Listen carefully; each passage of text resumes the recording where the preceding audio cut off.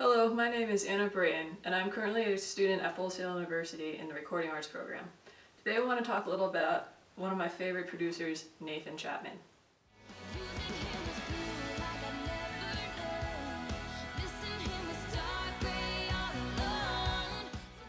Nathan Chapman has produced for country artists including Keith Urban, Lady Antebellum, and Cassidy Pope, among others. However, he is mostly known for his work with country pop singer Taylor Swift.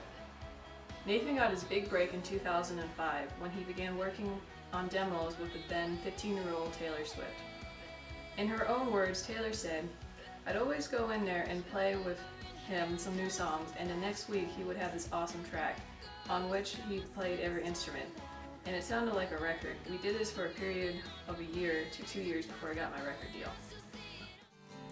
He said the way my blue eyes shined put those Georgia stars to shame that night. I said that's a lie. When the time came around for Taylor Swift's debut album, she ended up choosing Nathan due to their working chemistry.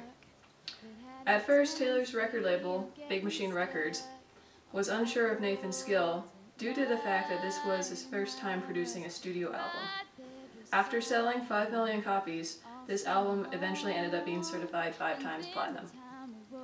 This partnership with Taylor led to him producing for her later albums, including the most awarded country music album in history, Fearless, and her latest Grammy-winning album, 1989.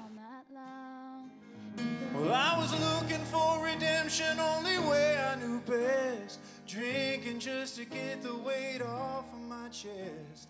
Nathan is not only a producer, but he's also a studio musician, singer, and songwriter. 2015, he came out with his own studio album, Revival.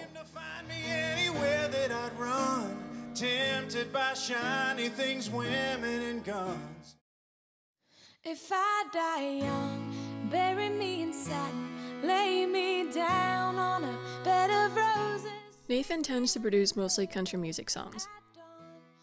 A lot of his produced songs contain instruments belonging to the genre like acoustic guitars, mandolins, and fiddles.